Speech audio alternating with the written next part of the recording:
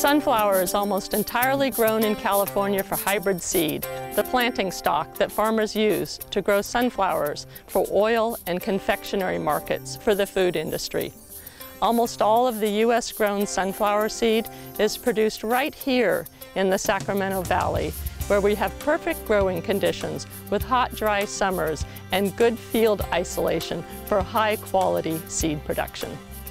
Hybrid sunflower seed production involves planting male flowers, which produce pollen, and female flowers, which produce nectar, in separate rows in the same field.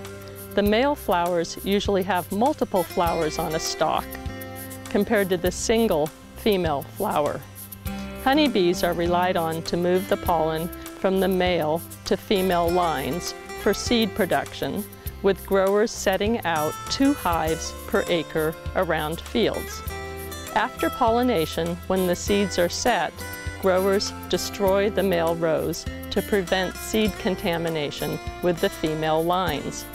When the sunflowers dry down at the end of the season, the female rows are harvested, with yields averaging 1,400 pounds per acre. California grows almost all of the U.S. and about 25% of the world's market for hybrid sunflower seed on about 50,000 acres here in the Sacramento Valley.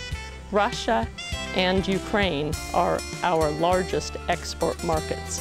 Our sunflower seed is certified and almost entirely free of weeds, pests, and diseases, meeting import restrictions of many countries.